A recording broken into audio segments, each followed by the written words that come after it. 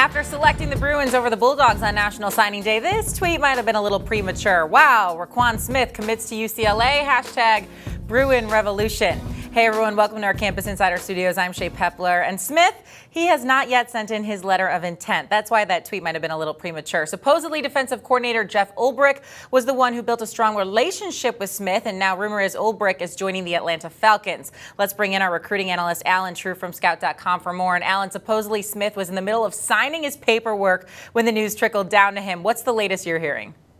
Well, yeah, he got lucky. He hadn't sent that in yet, unlike a couple of other young men who were in the same situation. I think currently where it stands is he's going to take some time to figure it out. I would not expect anything too soon. His high school coach said it was going to be about a week, that they needed to talk some things over. He needed to speak with his family some more. They said no new schools are going to be let in. It's the same 4 schools he was considering before: UCLA and Georgia, Michigan, as well as Texas A&M. Well, Allen, he's the #1 rated linebacker by Scout.com, that is, of course. Originally was heading to Georgia, as I mentioned. Any shot he flips back to the Bulldogs?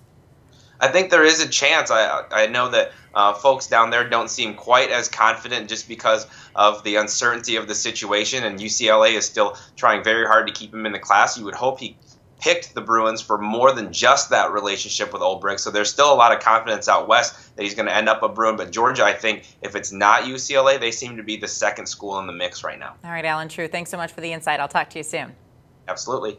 And for more surrounding National Signing Day and all things college football related, be sure to keep it locked right here on CampusInsiders.com.